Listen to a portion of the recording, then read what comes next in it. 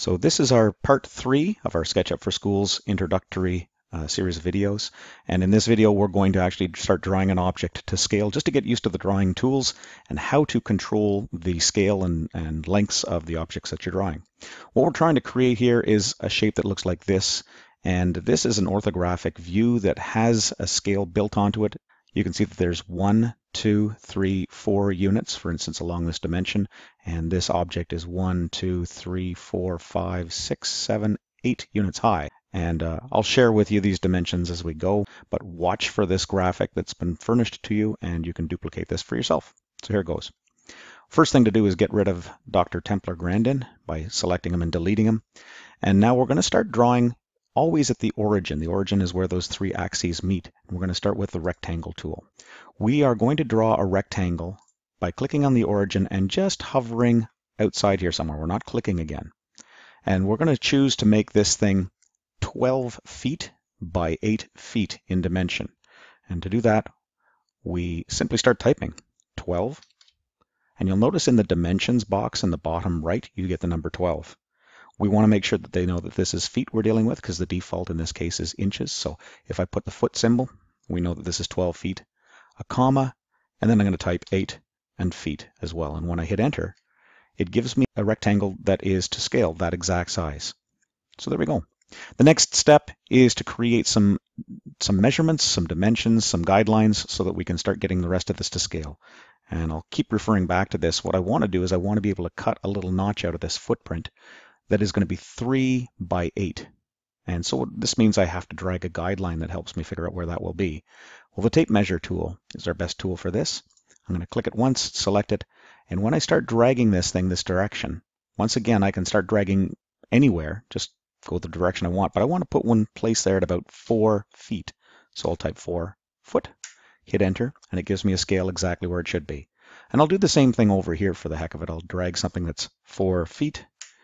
And if we looked at this with the orbit tool, we could see that this is perfectly cleaving this 12-foot dimension into 3 even sections. And next we want to drag one out that's 3 feet this direction. So I'm just going to use the tape measure and drag anywhere on the line to pull a guideline out, and I'll type 3 feet, and it'll snap it exactly where it should go. So to cut this section out now, what I'm going to do is just simply draw a line. Now I'm using the line tool. Clicking the line tool, I am going to click where the intersection meets, and it snaps right where I want it to start. And this is the lovely thing about SketchUp is it infers certain things. It assumes that you want to be at a very precise intersection point where these guidelines meet or where the guidelines meet an edge. And having done that, I have just dragged this little notch that I'm going to erase out of here. And to erase it, so that I get rid of that little notch in the footprint, I'm going to choose to use the eraser tool. I'm going to start using the shortcuts. E for eraser. We'll take the eraser tool. And I think we mentioned before when you select, if you drag from right to left, it tends to be a little bit more powerful than left to right. So I'm going to wipe those things out just by gracing across them like that. And now I've got that first little notch, but I'm going to look a little more carefully and see what other notches I have to deal with. There's a little notch 2 by 2 in the back right corner of this thing. So I'm going to drag a couple more guidelines, and you should too. So here's something that's going to go 2 feet. And notice that it knows which direction you're going, knows where to put it. I'll drag one out here 2 feet. And it says that this is now a perfect square notch, 2 foot by 2 foot. And when you see this from an overhead perspective, you can see, yeah, this looks pretty square. Once again, line tool. And you can use that orbit tool just to make the job easier on yourself. Just keep rotating this thing around. Eraser tool, and I'll get rid of that notch. And I'm in pretty good shape to start drawing the rest of the shapes that we have here. Pretty good anyway.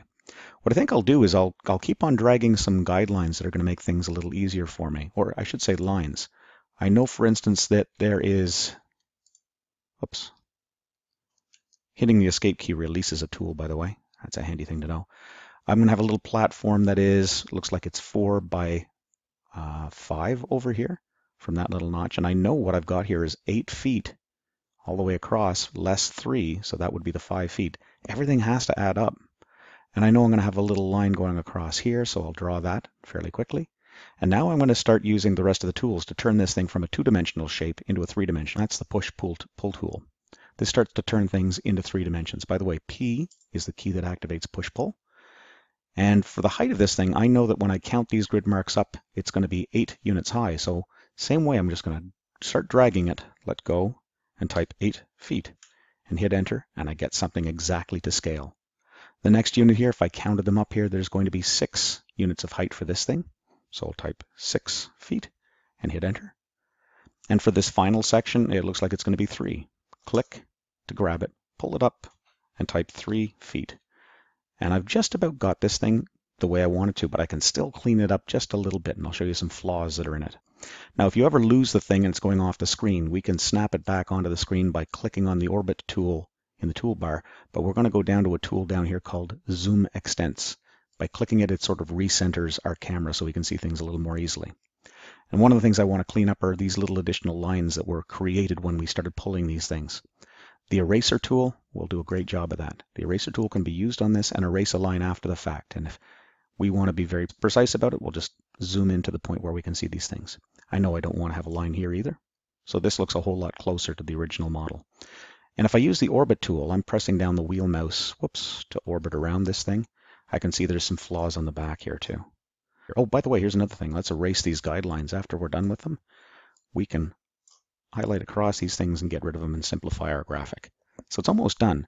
One more little trick. If we orbit underneath, I know these things sometimes come with flaws down here, and it's possible that you can see something that actually looks like it's hollow underneath. Now I've just sort of intentionally distorted it and deleted that face, but sometimes you'll find you are missing a face entirely. And here's the secret to restoring a face. All you have to do is draw one line along the perimeter of the face, something nice and easy like this line here from here to here. And when you do, it infers and says, oh, I guess you want to have a complete surface there, and it restores it. So ladies and gentlemen, that's how you use this tool and you come up with this orthographic. Give it a try for yourself, and good luck.